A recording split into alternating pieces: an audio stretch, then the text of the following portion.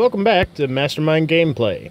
If you haven't been here before, please make sure to hit that subscribe button so you don't miss out on all the action.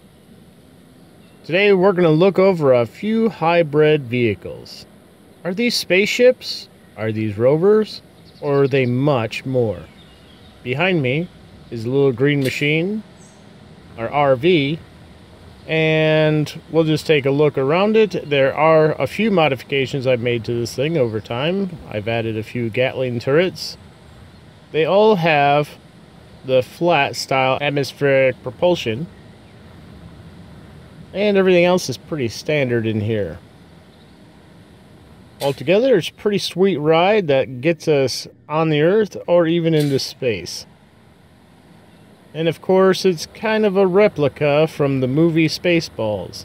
If you haven't seen it, try to check it out sometime. This is our little green machine. The unique thing about this rover is not only can you get it to space and on and off multiple planets, it also has a jump drive on the inside. I simply put in an LCD screen indicating the jump drive so I don't have to tear down the wall in order to view it. There are also a ton of these gyros. It is all powered by hydrogen energy or hydrogen power and atmospheric thrusters. Auto door. Yep. And this is my Mantis. This is a more recent build. It has a rocket launcher and 2 missile launchers on the top of it. This is a large scale, but it can do the same thing. It definitely gets into places that you want to be. Unfortunately, I have not tried to take it to space yet. It's only powered by atmospheric thrusters. However, it does have a very sleek design and can be used on any planet or moon that has an atmosphere. It is hydrogen powered, and the top is complete glass.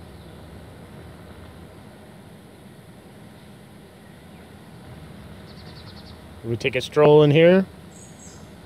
You can see we have 2 big gyros on the side to keep us level, 2 hydrogen powered generators, and a nice view of the outside.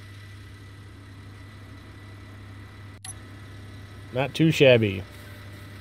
Not only is this thing capable of flying and driving, it can also be considered a drone because it does have a drone remote controller on it, a small antenna. I'm still working on the flight move and the basic recorder.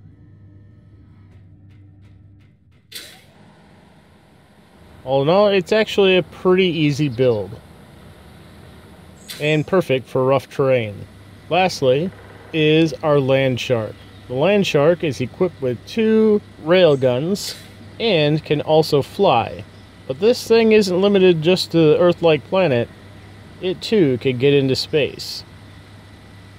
It is powered by a hydrogen generator like the other ones, and it has multiple thrusters on the back and the front. With this unique, sleek design, it still gets over most terrain regardless. Here, I've set up an easy build section. This is what we're going to use later on. It's a small build platform, and we've converted this to be able to build with small blocks, recharge ourselves, and is powered by a windmill. This device here is to pick up your ship in case you need to work on the bottom of it. There's nothing more annoying than having a rover on the bottom you can't work on. Well, that's about it. In the next video, we'll go over how to actually start designing your first hybrid rover.